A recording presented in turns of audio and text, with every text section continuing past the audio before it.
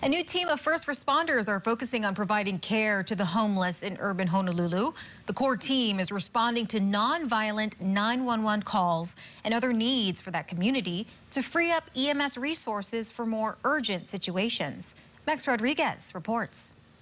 I was able to see the city's core team in action. The team just went live a couple of weeks ago. It includes medical and mental health providers focusing on the needs of the homeless population.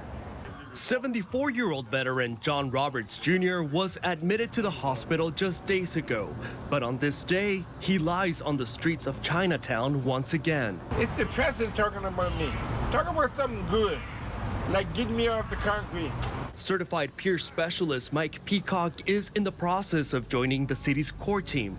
It stands for Crisis Outreach Response and Engagement. Peacock has also experienced homelessness himself. He is attempting to help Roberts navigate benefits. This is unfortunately a worst case scenario because he can't get up, can't go to the bathroom, all that kind of stuff. Some people have a mental health diagnosis, they're not getting their medication. So you need to have somebody come and make sure they get their medication. The core team was formed to respond to non-critical and non-violent homeless-related 911 calls.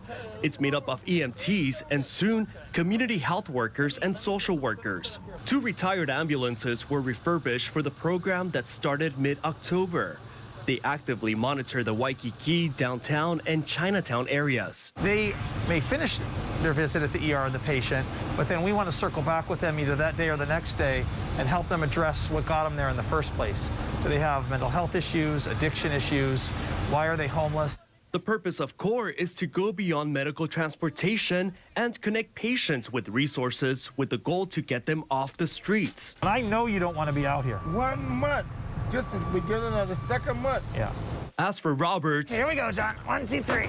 he will be transported to Tripler Army Medical Center for now. Next is obtaining his veteran benefits he recently qualified for and hoping to get into permanent housing soon.